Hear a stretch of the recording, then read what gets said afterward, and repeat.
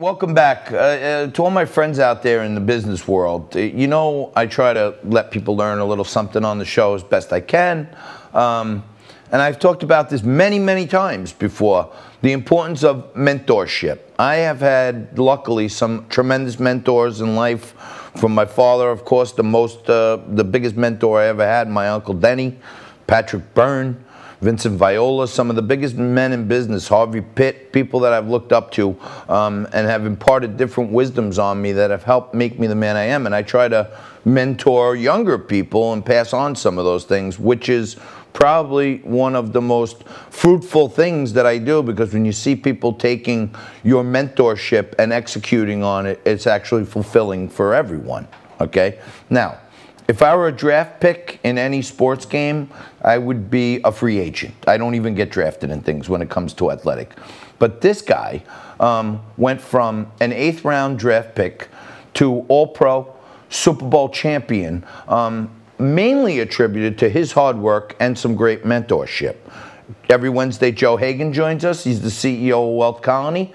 Today he brings us a very special guest, NFL stud, Super Bowl champion, All-Pro, Brad Benson joins us as well today for a liquid lunch. Guys, thank you very much. Hi, Joey. So, guys, thank you very much. So, I always talk about mentorship. I know Joe trains a lot of people and mentors them. Brad, it's hard enough task to get from an 8th round pick to the Super Bowl. That's a long shot in a lot of cases. What happened along the way with you from a mentorship standpoint that brought the best out of you? Well, what happened to help me the most was having the right mentor and having good mentors. When I was with the Patriots, I didn't have anybody that really took any interest in me to mentor me. And for the first year or two at the Giants, John, I'll say that was back during the Philadelphia fumble, if you recall those days. The butt. That was my first year. Okay. So, having said that, when Parcells came in, when they brought him on board, that's when I had my real mentor. And this guy was phenomenal about the way he could relate to people. Phenomenal. I mean, he pulled me into a room and he said, listen, the other people here, they really don't think that you can make a team. They really don't like you. But I like you. And he really had a way of forcing an endearment upon you that you were going to play for him. But he was magnificent, magnificent. So, Joey, I know Brad took it from, Penn State to the Patriots to the Giants, went to the Super Bowl, Pro Bowl, all the heights, and then took those same winning lessons, taking, really a failing car dealership to one of the biggest ones in the country, especially in the Northeast. What are you and Brad doing to keep that mentorship going and help other, business and entrepreneurs further their business? Yeah, so I think Brad doesn't realize the genius that he has. The little micro distinctions of sticking in the NFL and being in a position where he can carry Bill Parcells off the field on his shoulders, right? Everyone remembers him from the Band-Aid because his nose was always bloody. And, there's certain, disciplines that he gave himself to fight through that and a lot of other stuff.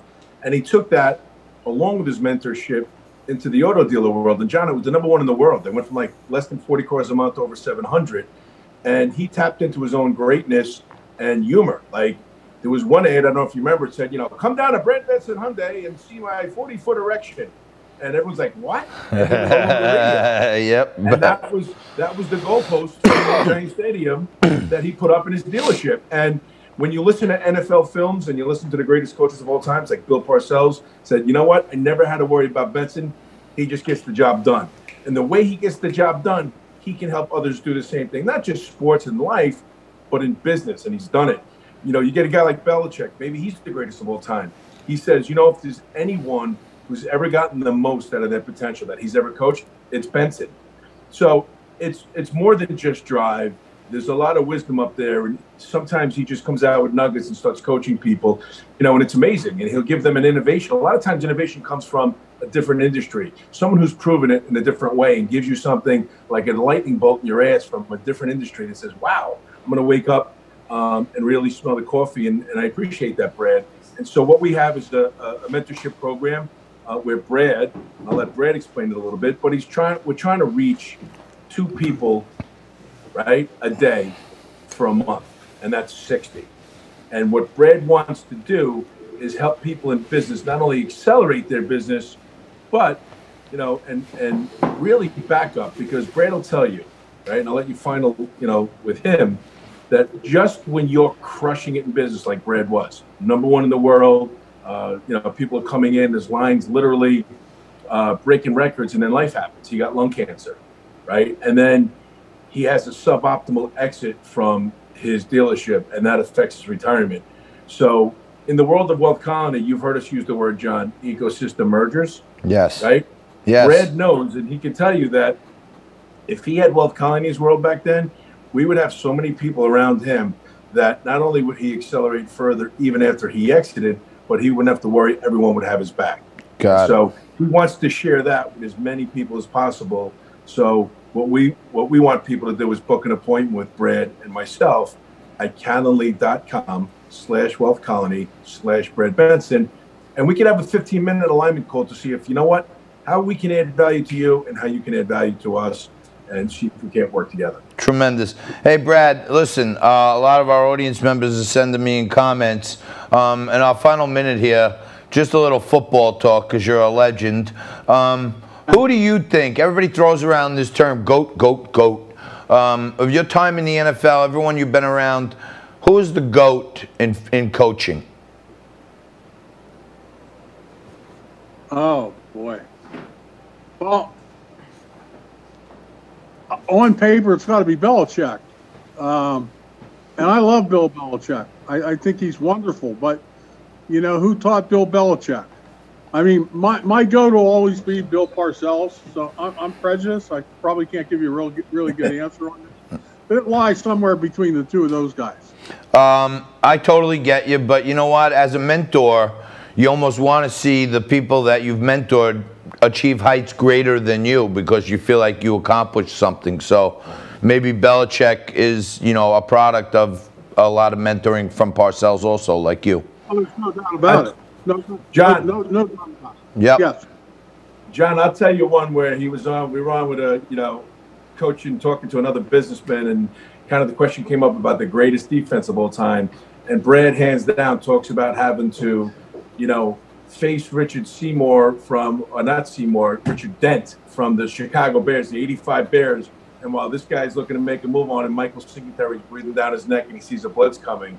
And when Brad tells those stories, right, Brad, would you say the '85 Bears were the best defense? Best defense I ever played ever. I think I ever played against. I think the '86 Giants defense was better. They came